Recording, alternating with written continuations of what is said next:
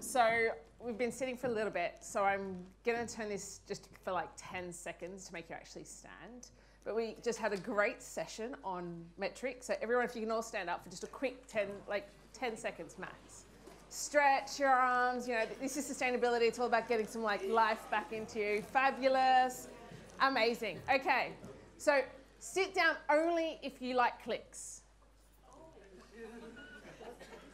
Right. If you're an agency person or a marketer, sit down if you present clicks. Sorry, guys. Sorry. Okay. If you're a marketing person and you think clicks are important, even though we just found out that it's potentially not a very good, I'll refrain from swearing for about 10 seconds only. So if you think it's a great metric or one that you really want your agencies to report back to you on, sit down. So everybody here virtually hates clicks, right? I'm going to call half of you out because you're all full of it. So you can all sit down. But I've seen a lot of conversation, and I get asked all the time, but we've got sustainability in there. There's this other thing that we've got to learn. Number one, that's really hard. Number two, is it going to affect my clicks? So I've got the amazing Courtney here today. We've got a little bit of a story that we're going to take you down, a little bit of a journey. But I'm going to give you a little bit of background first, and then we're going to tag team through some of the results. So our entire session is beyond clicks. So I'm glad that nobody likes them, even though we potentially have to sell them or tell how great it is. So University of Tasmania came on a journey, and with Pivotus, their agency, they put a lot of trust in what they were doing. So to rewind a little bit and understand why, they're very sustainability focused, and Courtney will go into that in a lot more detail. But why are we here? Why does Scope 3 exist? Why has the IAB at net zero, the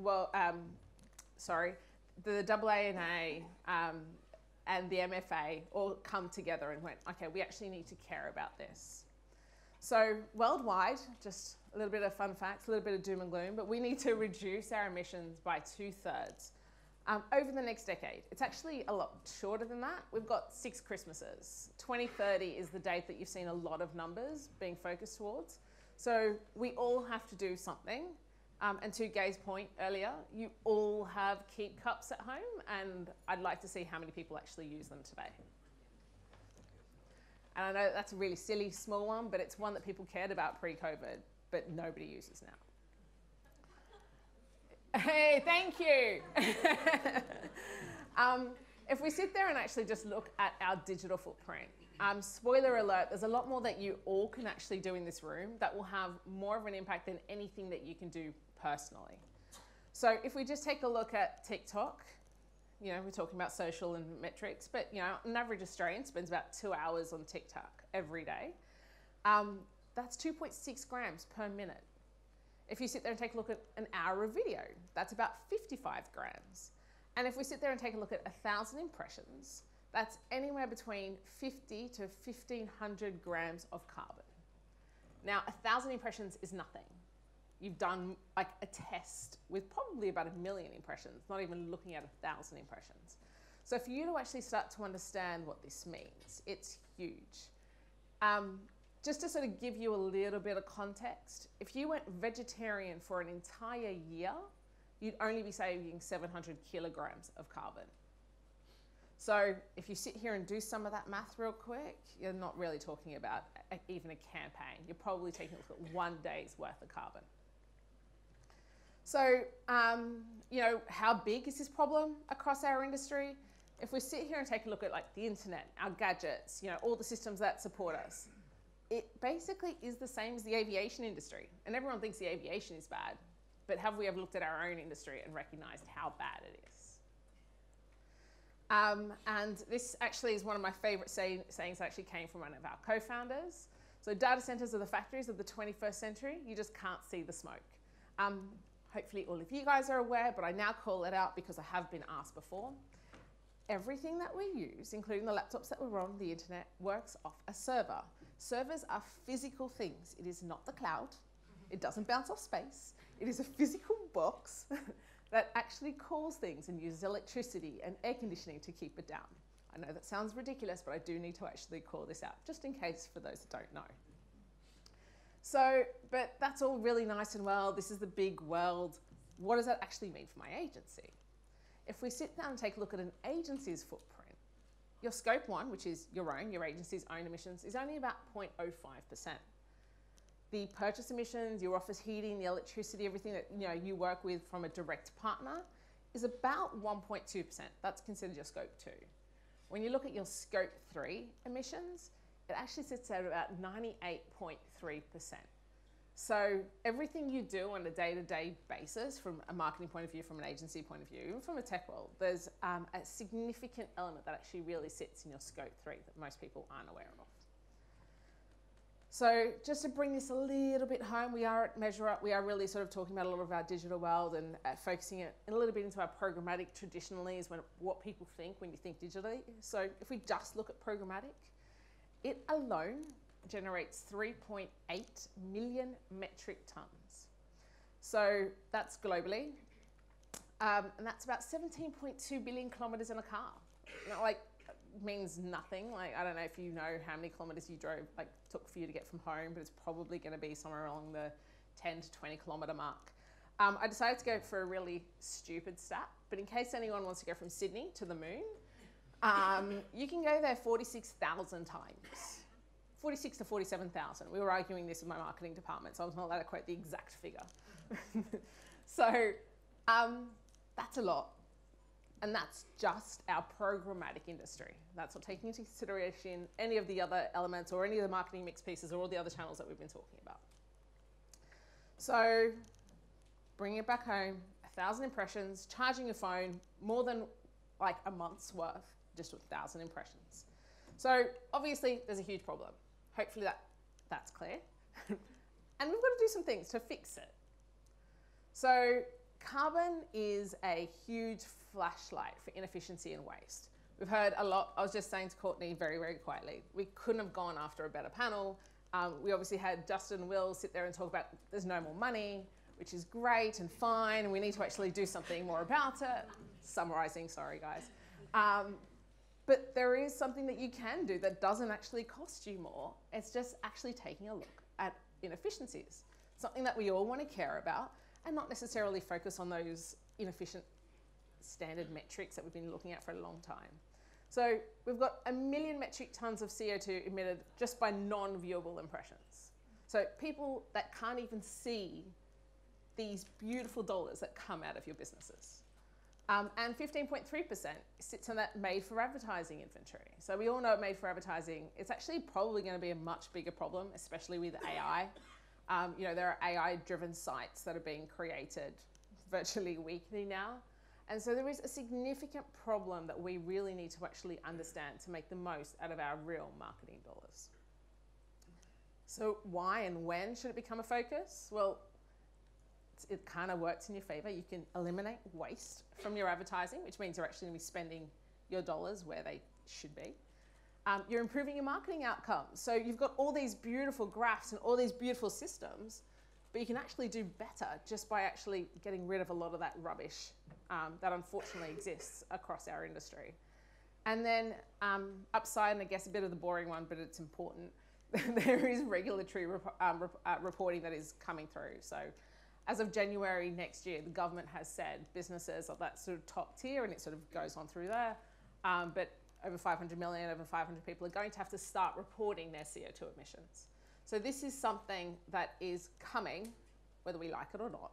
But thankfully, you're going to love it because it's just going to make your lives a hell of a lot easier, hopefully.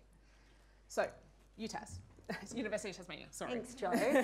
Now, don't be scared. I'm not going to click shame you today. I've been in marketing for a very long time, and I know that we've all been responsible for a bit of spray and pray here and there. But I think what I wanted to really touch on today is just the ethos of our organisation and why it was so easy for us to jump on board with this particular innovation. So before we begin today, I did want to take the opportunity to acknowledge the traditional custodians of the land on which we meet today, the Gadigal people, and pay my respects to elders past and present. As a proud Aboriginal woman with strong cultural connections to Gubbi Gubbi country, it's always really important for me to acknowledge whose country I'm visiting, but also those who have come before us.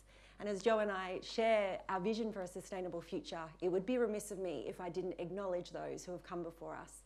After all, they were the first scientists, first environmentalists, and first conservation activists. So it's really important for me to ground myself in that particular introduction today. So a little bit about the university. So I've been with UTAS for, here I said it. Yeah. I've been with the university now for about 2.5 years. I have been in the sector for a lot longer though. So about 15 years I've spent my life in a number of different marketing roles in education. The reason that I love it is because I can hand on heart honestly promote this wonderful product. I've seen firsthand the profound impact that it has on not only the lives of the student, the individual themselves, but their friends, their family, their community. So it's something that's pretty special to be a part of. And then 2.5 years ago, in enters Tasmania as part of the picture. Now, can I just get a show of hands how many people have actually been to Tassie before? Okay, amazing. So you're going to know what I'm talking about when I start to describe it. For those of you who haven't, I feel like I'm going to do a bit of a disservice, but it is honestly one of the most breathtaking and beautiful places you can possibly visit. I love our colleagues at Tourism Tas. There aren't very many tourism bodies who would be able to market air, but we have done it. So come down for air is the slogan, and it could not be more true. Honestly, it's beautiful. Pristine beaches, beautiful mountains, amazing hiking trails. So I jumped at the opportunity to be able to be part of a university that partnered the thing that I love, which is education, with this beautiful place. And in the 2.5 years, I've had the opportunity to network with students who have taken butterfly samples on the top of Mount Kunyani or Mount Wellington. I've been able to interview students who have done scuba diving to look for kelp on our east coast.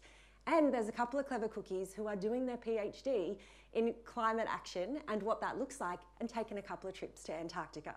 So we live and breathe it, and natural resources are obviously a huge part of what we do and critical in terms of building this brand around sustainability. We've won a bunch of awards for it, swag awards. I'm not going to talk about it too much, but it is through innovation and constant trial and constant application of these new technologies that we're able to have that title of the #1 in climate action for 3 years running. And it's not a title that we take lightly, and it does involve taking some risks. But I realise that sounds like a bit of a marketing spiel. So I did also want to share some data which underpins why we do what we do as well.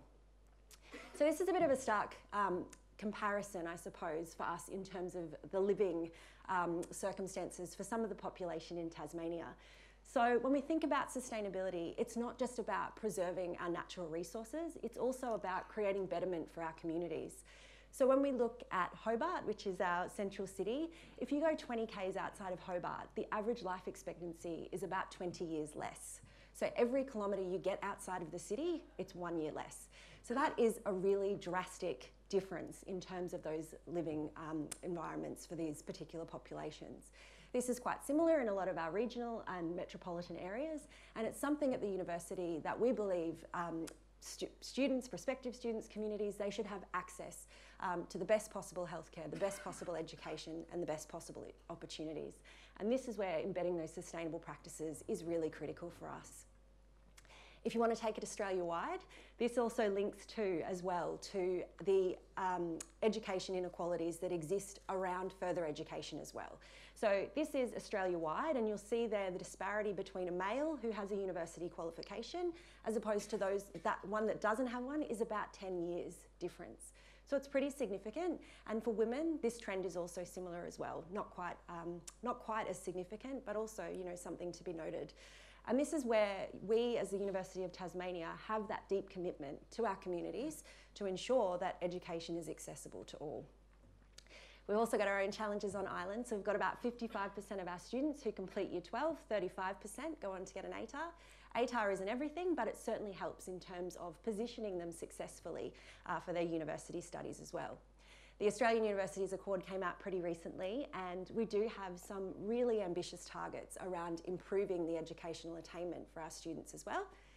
So in the next couple of decades, we've got to get that number from 55% to 90%.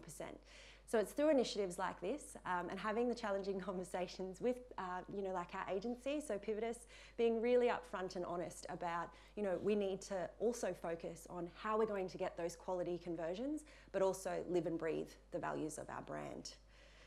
So these are just some of the priorities that we have, and being a leader in sustainability is one of those really key commitments that we have and a point of differentiation for us as a university as well. So that's just a bit about the university and our commitment. Cheers, Courtney. So, I mean, it was great because obviously Courtney's already sustainability focused. University of Tasmania, has sustainability written in their charter. You see them, they've won awards. But Pivotus still had to come to them with a whole bunch of information. They interrogated the Scope 3 methodology. They had a whole bunch of different questions that sort of came to us. They can't present vanity metrics to an organisation that is so focused on accuracy and education. So if we sat there and we came to them and said, hey, look, we think we can do better. And they, we've got a whole range of case studies, and that's great. But when we sit here and we actually have to take a look at everything from a personal point of view. So let's actually just take a look at a campaign. And for context, I will also say kudos to Courtney because they actually came on board as a partner before they tested anything out.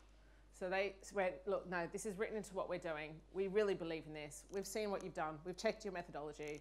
She had the academics go through it themselves as well. And they went, look, no, we're committing to this for 12 months up front without a question. And the results hopefully were surprising. So, in a good way. In a good way. So this is just taking a look at the campaign that was done fairly recently. These are all new results. No one's actually ever seen any of this before. But it was taking a look at March to April, May. And so you can take a look at the pre-optimization period. So we took a month's worth of data and they went, let's take a look at this. And we're just going to take a look at if we enabled Scope 3 to start understanding emissions alongside all our other metrics, what can we actually move, optimize, and actually sort of move around? And it doesn't take the agency very long at all. Unfortunately, Dane, who does all the bits and pieces, isn't here, but I think he tested that took him no longer than 10 minutes. You can ask Michael later. But you can see that for those of you that have never seen this before, new acronym, hopefully.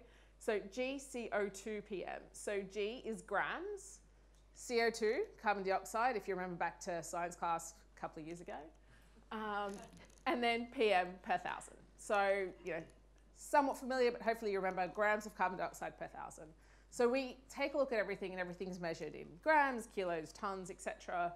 But we bring it down to an average so that we can work on a standard metric across everything, understanding it at a channel basis or an individual basis.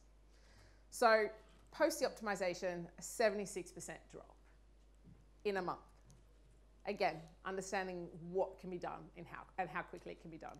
But there was a big conversation. Courtney, Pivotus came to you and they said, we're going to get rid of a metric, which we now understand is a bullshit metric. But I love that you swore first.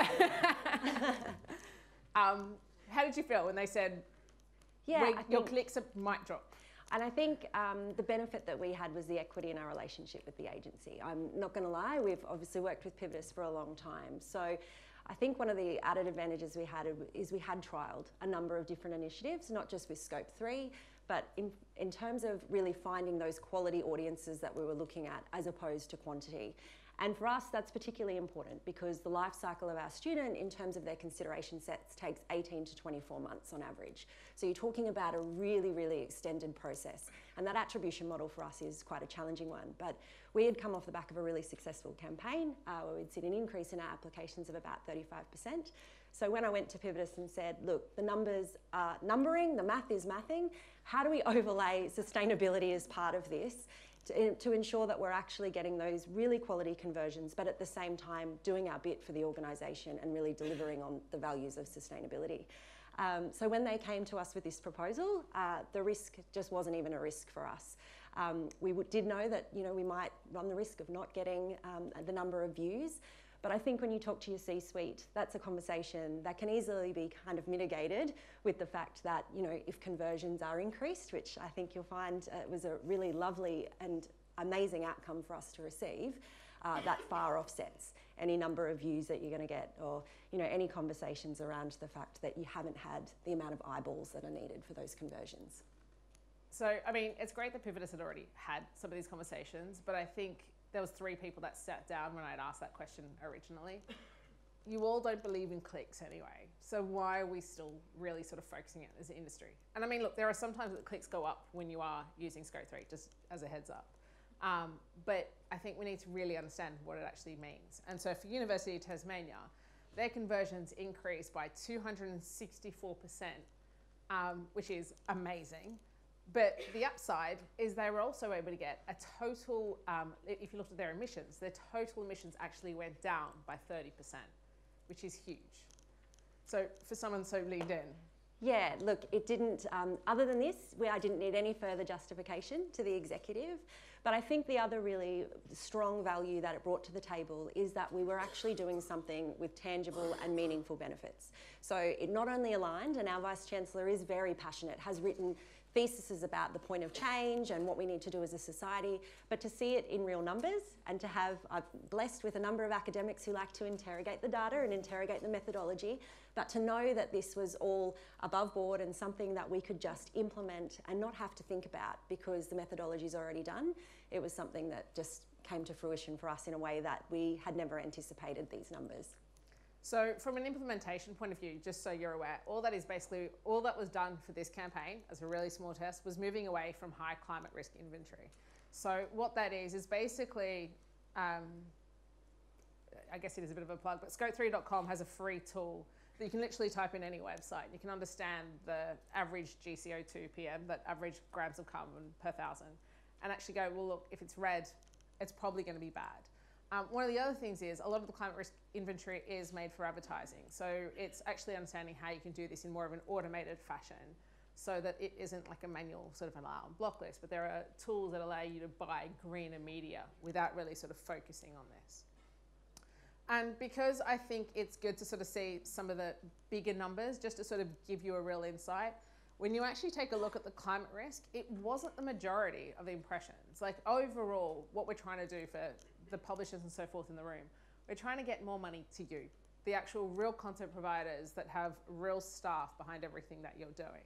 So it was only about 200,000 impressions that were served across climate risk inventory in this one small example.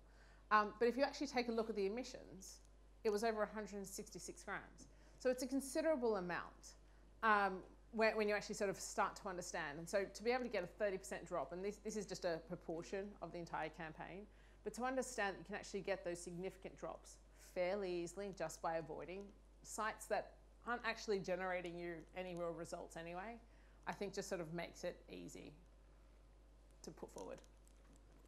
I guess just to sort of highlight something as well, just so you are aware, two-thirds of the top 500 Fortune companies have said that they have significant climate commitments. So they're all looking at reducing their emissions. This is a topic that you can't get away from. You've probably seen it absolutely everywhere. And from a marketer's decision, you're not alone. 75% of marketers said they will look to actually start to measure and reduce their emissions. So this sort of gives you sort of some of that timeline in terms of some of them that are doing it and some still have no plans to start. But I guess if you take away nothing from today, if you can start measuring and reducing, not only will you be doing good for your own companies and your own brand, but you're actually also going to be doing something for the planet, which I know sounds crazy and a little bit hard to take in and understand sometimes, but you will actually have a significant, something significant to say in terms of saving emissions and saving the planet. And I think this sort of goes in hand with some of the things that, Courtney will talk about in a second, just in terms of what it means for University of Tasmania. But customers and employees do care. I think, you can't really sort of hide under a rock anymore. We realise that sustainability is a big focus for everybody, and people are wanting to do better. Some people are really unaware of what they can do. But by you doing this and by you putting a stand, you'll actually generally get more of an audience, and you'll actually have appreciation from your customers and your employees, which helps from retention and hopefully gaining more. Just quickly to sort of give you an insight. So this isn't just numbers that are pulled from a sky and one company who's actually sitting here and measuring. there's the Global Media Sustainability Framework that got released in Cannes in June. So this basically is a framework that had all of the agency groups to come together, the World Federation of Advertising, and a whole bunch of other partners, including us, including Scope 3, basically came into a room, and I know it sounds crazy, but they agreed within a year a framework to actually start measuring and understanding emissions. It's basically going to be a 5-step process, really focusing on the metric and methodology, and have focused and started on the top 6 channels for now. Cinema is at 0.5, so this is the reason why it's like 5.5 channels for where we're at the moment. You can't be Global Media Sustainability Framework accredited or AdNet Zero IAB accredited for this as yet. But there is formulas that are coming out to allow you to actually understand what this means from a measurement point of view, and actually start to, I guess, put all your ducks in a row to actually understand what steps you should be taking as an individual, organisation and company. So just to sort of go back to University of Tasmania, I think it's a good sort of time to sort of highlight why, I guess, you guys came onto the journey and what it means for you. Yeah, so I think the numbers really do speak for themselves, but more importantly than that, as a marketer, I think it's always how you position your brand and how your customers are perceiving that. Now, I could not write this. Even as a marketer, I do not write this flowery, and AI could not have done this for me. But these are verbatim comments from our current students who, when we survey them, have given us a really healthy Net Promoter Score. And one of the reasons that they do this is because of our commitment to sustainability. So I think my favourite quote is in the middle there about the 18-year-old female from Melbourne who learned her dreams of helping the planet and everything else with life might just come true. So you can't make that sort of stuff up, but that is the commitment that our current students have. You might have noticed that I'm a bit of an education nerd. So my PhD is actually an expectation versus experience of our students. And I did want to come on here today and say that it actually counts. What you do, how you position your brand, and the commitments you make in terms of sustainability are very real, tangible outcomes that they're interested in. And so finally there, I just wanted to close on this slide. So our tagline around the #1 university in climate action in the world is something that resonates really strongly, not only with our current students, but prospective students as well. So in terms of attracting new audiences, this is really critical for us, and partnering with Scope 3 was just another way that we can further embed ourselves and position ourselves to attract more students. Fantastic. Questions?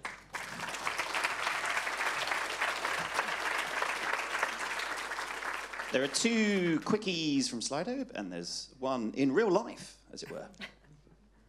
Real life. Hello. I really resonated with what you shared about data warehouses and the cloud actually sits in a physical box.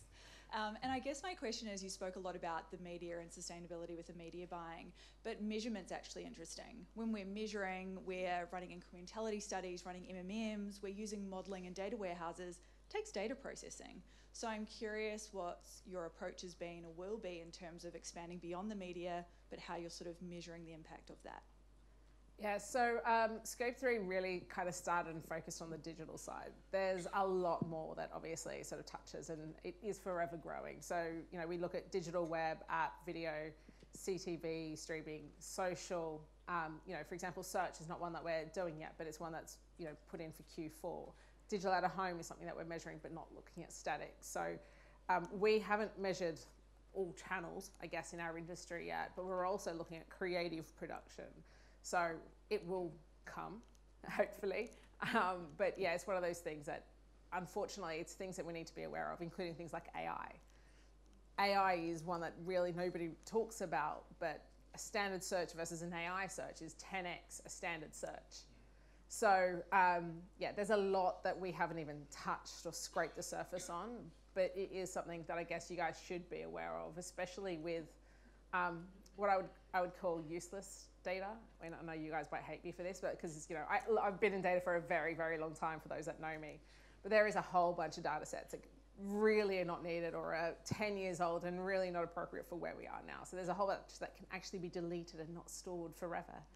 And that's probably something that you can potentially look at. Before I come to David, quick one for you, Courtney. The measure of success for those impressive numbers, was that applications? Was that actually admissions?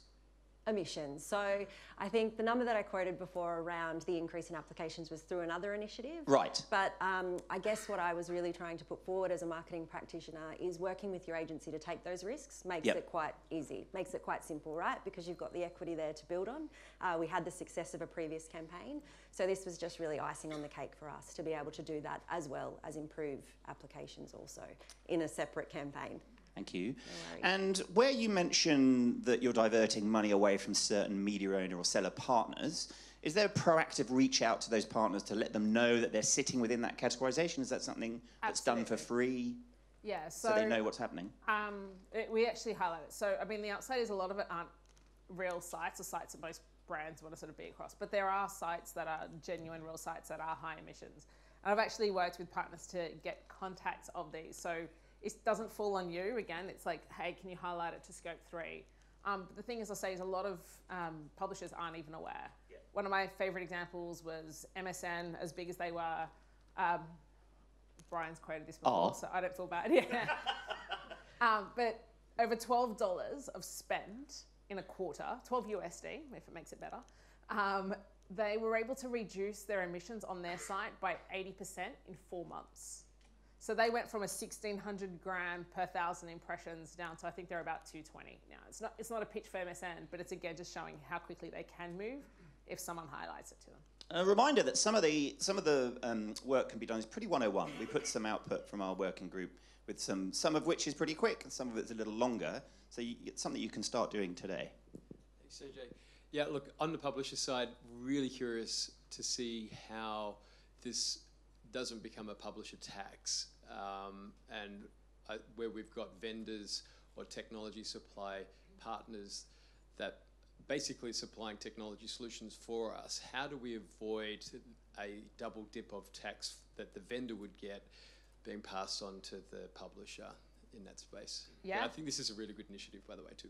Yeah. Love it. So, I mean, we work with publishers all the time, and part of a publisher coming on board is us helping them show that they're green, if they are green, and use this. Some sites are within that, but they can actually offer free measurement reporting to brands and clients. So it becomes a service that you can then offer people like University of Tasmania without them sort of paying for it. Or you can potentially chuck in, you know, upfronts are coming up. You can have a conversation and talk about, if you're able to supply this level of measurement, what it would mean. The thing is, at an individual publisher level, it does make it hard for certain brands because they generally want to see the whole thing. So there are, you know, conversations on both sides. But the biggest thing is it's not a tax because we're driving basically brands to spend on sites that are greener, that are real sites, that are content created sites. That's what Scope 3 is, you know, sort of foundationally about.